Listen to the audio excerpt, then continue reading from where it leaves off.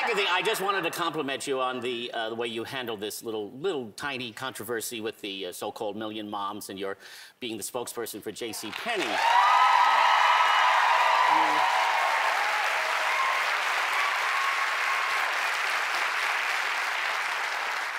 You handled it with. I'm looking at I'm looking to see how fat I am.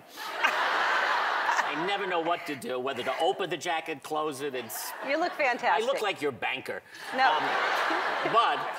No, the way you handled that, with your usual wit and grace and intelligence, and God knows, as a gay man, I know what I've stared discrimination in the face hundreds of times, and that was just watching the Republican presidential debates. But in light of...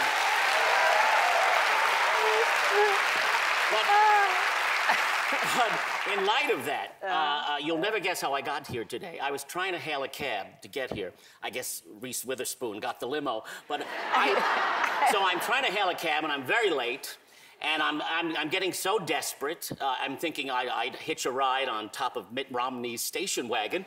And finally, you'll never guess who pulled up to save the day. It was the pro-gay bandwagon. Oh, there is one. The pro-gay bandwagon. Now, I've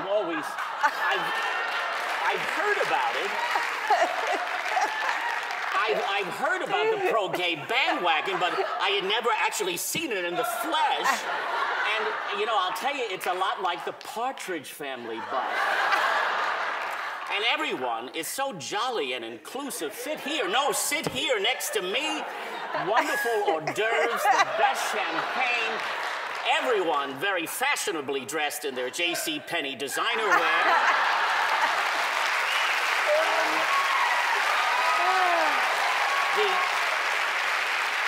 Of course, the pro-gay bandwagon band plays a lot of Broadway. A little too much Sondheim for my taste, but it grows on you. And then at the very end, they dropped me off here. There were hugs and kisses all around. They said, tell your friends, everyone is welcome. So I just wanted to say that if you need to get to the right place at the right time, the pro-gay bandwagon is the only way to travel.